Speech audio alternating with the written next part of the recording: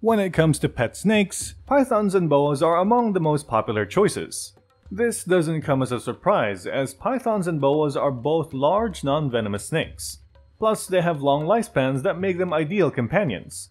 Despite their popularity, however, people often mistake pythons for boas and vice versa. While the two snakes might seem similar, they couldn't be more different from each other. If you want to learn how to distinguish pythons versus boas, then keep on watching. Don't forget to like and subscribe for more neat facts to discover the world one click at a time. Number 1.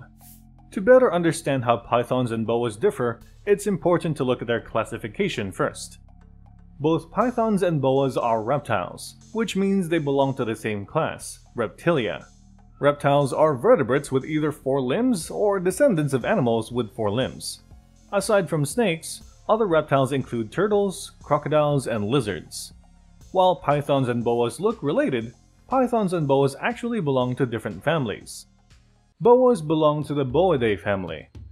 The word boa can refer to the red-tailed boa or the famous boa constrictor. However, this video uses the word boa, which refers to all the snakes under the Boidae family, not just the boa constrictor. The Boidae family comprises 49 species of boas, with 5 subfamilies and 12 genera. At first, pythons were classified as a subfamily of the Boidae family. Back then, scientists confused pythons with boas too. Belgian-British zoologist George Albert Boulanger categorized pythons as part of the Pythoninae, a subfamily of the boa family. However, this classification is no longer valid. Today, pythons belong to an entirely separate family, the Pythonidae. The Pythonidae or python family comprises 10 genera and 42 recognized species. Number 2.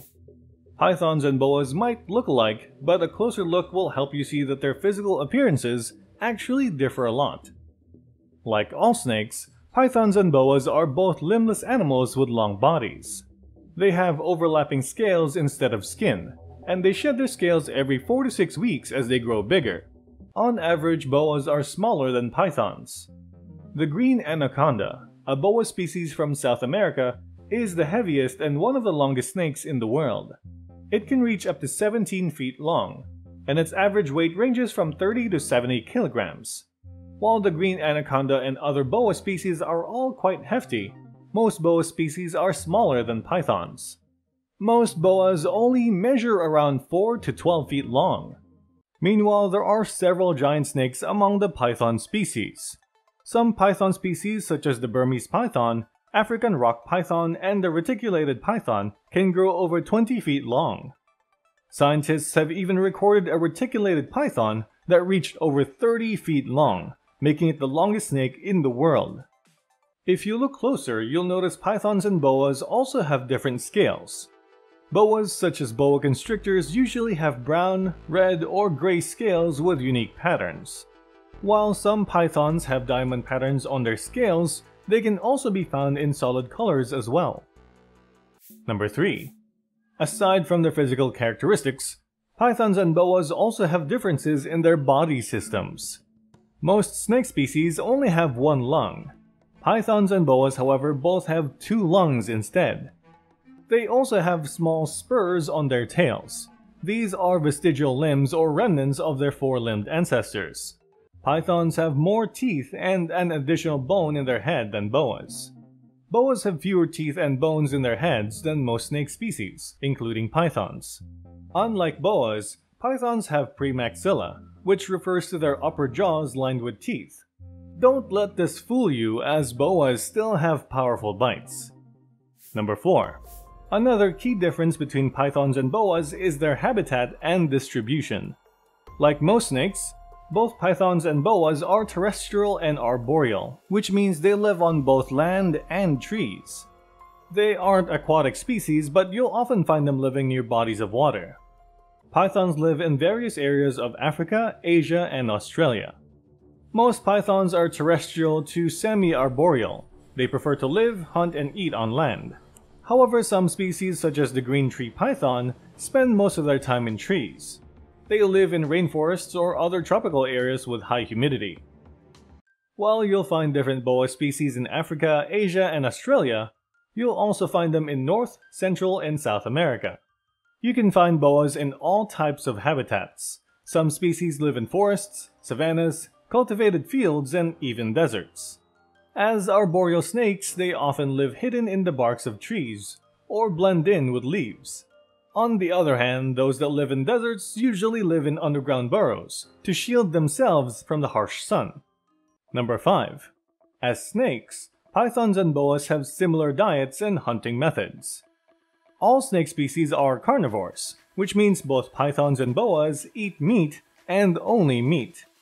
Each species will have its own preference, depending on their size and habitat.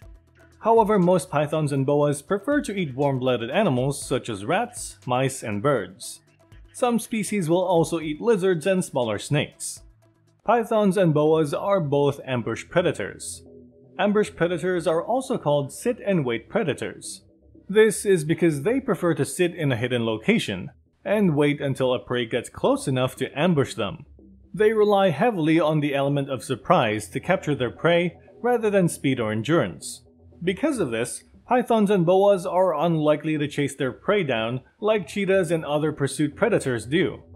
Pythons and boas are non-venomous snakes, so they kill and paralyze their prey differently. Pythons and boas are constrictor snakes, which means they wrap their bodies around their prey to kill it. After they ambush the prey and latch onto it with their teeth, they coil their long body around it and apply pressure. Most snakes won't squeeze to crush the prey's bones.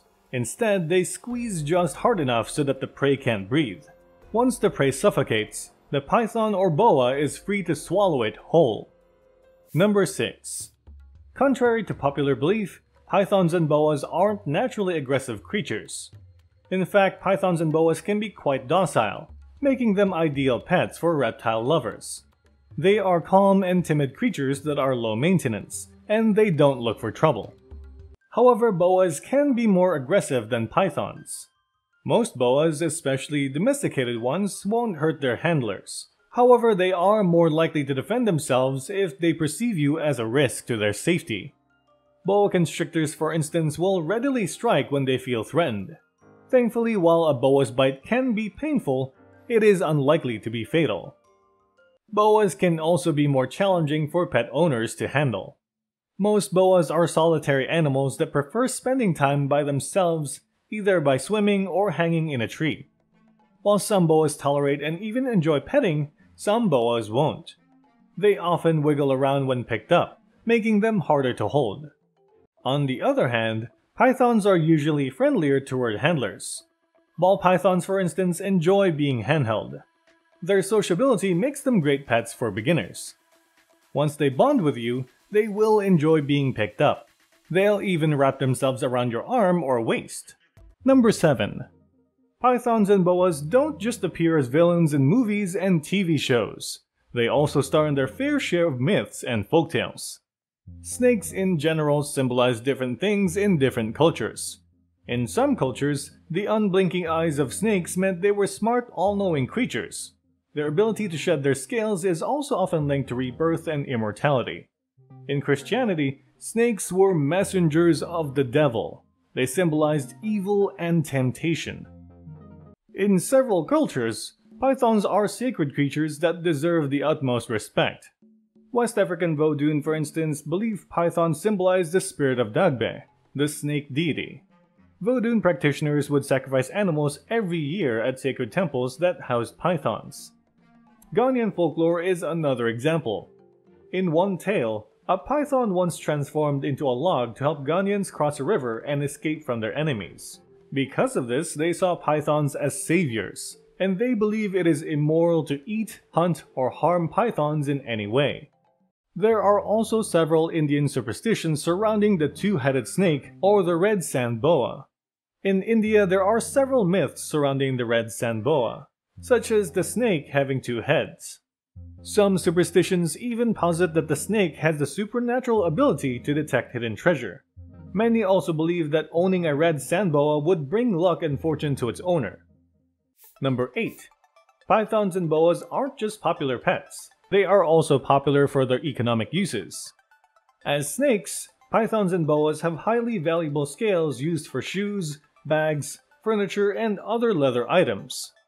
Aside from their scales, however, many cultural practices also harvest different parts of these snakes for various purposes. Pythons have several uses in traditional medicine. The fat, blood, organs, and even the feces of pythons are used in various countries as ingredients for traditional medicine. Cultures that revere pythons as powerful creatures often use the snake's body fat as a pain reliever ointment. Traditional African doctors even use the head of a python to cure a patient from a witch's curse. Several species of boas are also in high demand in the market. The red sand boa or Indian sand boa is one example. Aside from the superstition that believes red sand boas can find treasure, there are also myths that claim it has anti-aging properties. They are also often used in traditional medicine, cosmetics, and black magic. Because of its demand, several laws prohibit the killing and trafficking of sand boas. These laws are among the many efforts of Indian locals to protect the sand boas from extinction. Unfortunately, the populations of both pythons and boas have diminished over the years because of overhunting, habitat loss, and pollution. The International Union for Conservation of Nature, or IUCN, lists several species of pythons and boas as vulnerable, threatened, and endangered. For pythons, some examples include Ramsey's python, the Burmese python, and the Myanmar short-tailed python. For boas, some examples are the Argentine boa constrictor, the Jamaican boa, and the Indian sand boa. Thankfully, there are various wildlife preservation laws and organizations dedicated to keeping these snakes safe from illegal hunting and other threats. Despite their many similarities, pythons and boas are undoubtedly unique in their own ways. Hopefully, learning how to differentiate pythons versus boas will help people appreciate these unique creatures and understand their importance as well. Like other reptiles, pythons and boas play a large role in the food web. They help control the populations of pests like rats, mice, and other invasive snakes. As pythons and boas continue to play their role in keeping the balance of the ecosystem, let's do our own part in making sure their habitats are safe and clean. If you enjoyed our video, don't forget to like, share, and subscribe to our channel for more facts videos.